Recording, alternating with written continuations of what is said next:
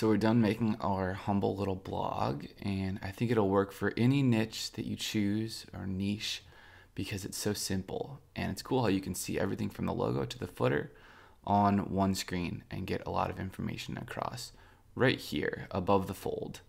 So now it's time to move on and set up Google Analytics so that you can look at a nice traffic curve like we saw in the introduction.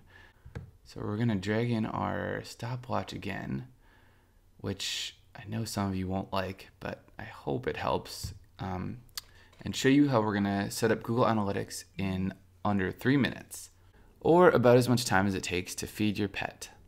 So I think this will help us in the corner. I hope so, because we have to get through Google AdSense and online marketing after. All right, so let's begin. So to get started with Google Analytics, I'm just going to open a new tab because I'm already logged in the other one, and I'll show you the steps. So you can just Google Analytics, and then Google Analytics will come up. It's the first one, google.com/analytics. You're going to see their website here, which is beautiful in its own right. They help a lot of small businesses. And just click sign in the upper right and choose Analytics. Like almost all of Google's products, this one is free. You just need to have a Gmail or create an account with Google, and then follow the steps, and they'll help you get set up and tell you if you have data already or if you're going to start brand new. All that, they'll help you get set up easily. So what do those steps look like to insert Google Analytics on a website though? Well, we can check out My Analytics. Again, google.com/analytics. Sign in, click Analytics. And so this is what it'll look like when you set up your account. I have some users showing up at my sites and a lot of new users. That's good, new sessions. And so what I want to do now is just go down and click Admin, click the gear, choose an account. So I've set up Analytics for a lot of different accounts and clients, and create new account.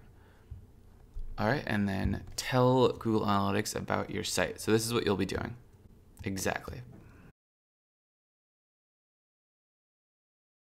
Select an industry category. This is always tough for us teachers because it's like a combination of education and internet.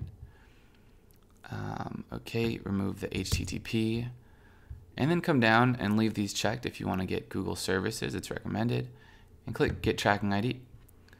Then click I accept. And now you're going to get your own custom piece of Google code. So click once right here in the website tracking box and copy. Now come back to our blog, click to the dashboard, and you're going to be pretty happy that you have your WP Insert Code plugin installed, because we can just click that and then make some space beneath our code from Facebook and just paste it in. And then it'll start working. It's in the right place now on your WordPress website. All right, and then just needs like a couple spaces right there. That's fine. Save changes. Now when you come back to Analytics, we can verify that it's in there. So we're done here within Google Analytics. Just click back to Property Settings, scroll down, and click Save. All right, and now we're going to go to another Google website, which is called Webmasters Central. So just look that up, click the first link, sign in, and you're going to want to click Add a Property right here in the upper right, and then type in the website again, not the Google Analytics code, just your website. Okay, so copy, paste, and click Add. And this is going to add your website to all of Google's like data tracking and blog tracking and website tracking. And so it's going to say recommended method to verify your ownership is Google Analytics. We've already done that. So we'll click verify, cross our fingers, and congratulations, it worked. All right, so Google Analytics is now confirmed in our website. They know you're there. They're going to start tracking anyone who visits your blog or website. So click continue. And if you have any questions about exploring the tools here, let me know. You don't need to. You really want to spend most of your time in Analytics over here because they have all this rich data and it just looks beautiful.